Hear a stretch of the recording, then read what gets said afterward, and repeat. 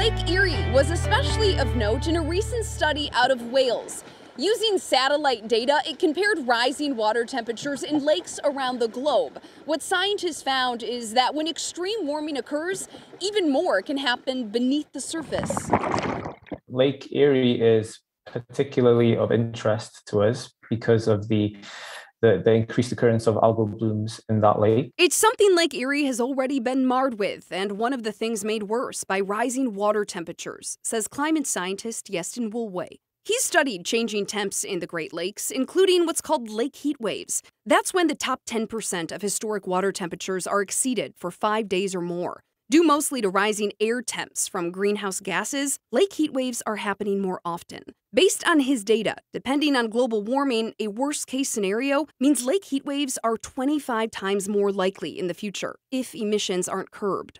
These heat waves will become progressively worse, and in some cases, we will actually transition to what we call a permanent heat wave state. And that means surges of algae blooms so intense by century's end, Woolway says some beaches won't be as enjoyable.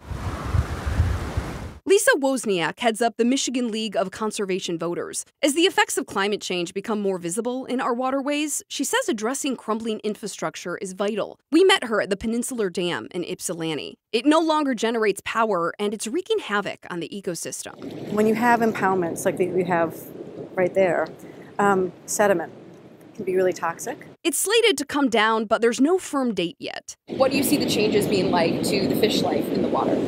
I think we'll see a vibrant fishery. I think people who fish this will be so happy because they'll be able to see fish that they haven't been able to fish with their kids and grandkids for years. She recently joined with other environmental activists to weigh in on the governor's My Healthy Climate plan. This plan right now slates Michigan to be carbon neutral by 2050, and we're urging it to be strengthened so that we're actually achieving 100% clean energy by 2035. A final draft is expected to be released around Earth Day. More and more people understand that this is not an esoteric issue.